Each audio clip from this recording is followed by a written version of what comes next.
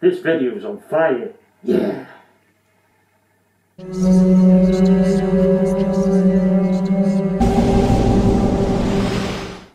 Hiya folks, we're back and it's the next video and the dreaded psoriasis is out on my face, so I'm sorry if I've got red blotches. Yeah.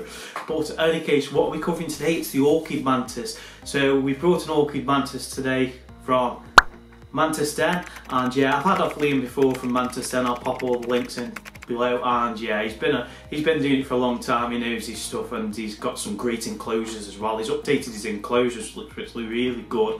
They look like they've been updated, so it's a lot easier to build, and maybe it's because he can't get out of the bolts, or maybe he had issues with them coming out, because I did have an enclosure what wasn't made by another company, and to be honest, they were absolutely horrific. But in any case, not getting into that, we're covering the Orchid Mantis, something that needs to be covered because there's been a massive boom in these over the past couple of years.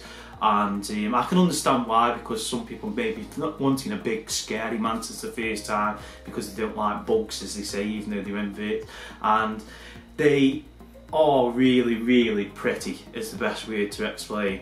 And they have got a bit more needs than most of your standard basic mantises. Nothing massive, but just things that need to be covered. So let's have a little look at her first. I keep saying it's here, it might not be, as she did molt last night. So let's have a little look, get the macro lenses out, and then we'll go over how to keep these, in my opinion, what's worked best for me.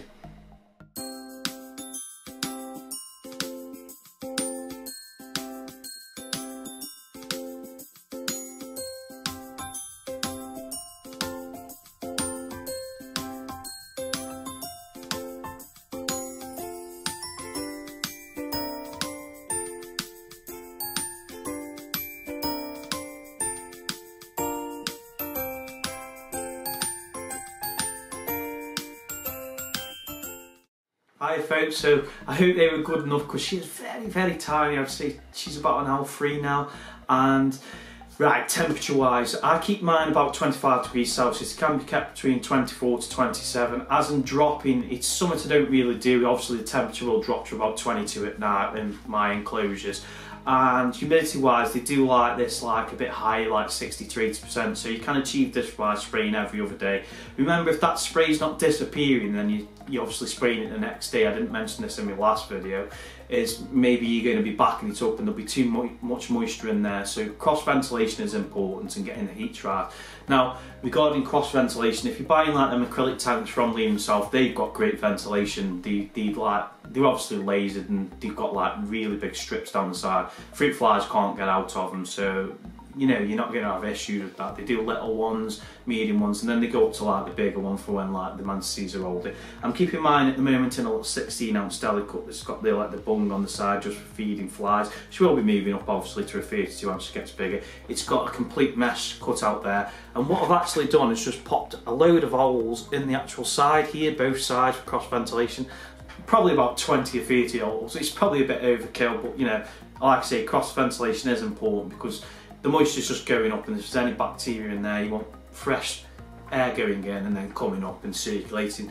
So feeding wise, you won't be using fruit flies when they're L2 to L3. So at the moment I'm using fruit flies, and I brought mine from Advanced Husbandry, as you always do. Now there is like Madagascar's, I'm using Heidi, and it's just personally something to do. They still take them, obviously when they're really little you do want to be on Madagascar's, but she is taking them, and I can't enough tell you about this company.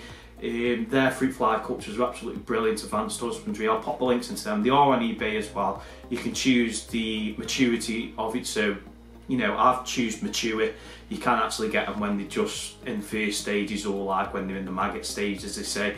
And I will be doing a video on how to use your culture, what you've got now, and start up another culture, so you don't have to keep paying the £8 to £10 as it costs, which is like a really good way of saving a bit of money if you've got a lot of mantises.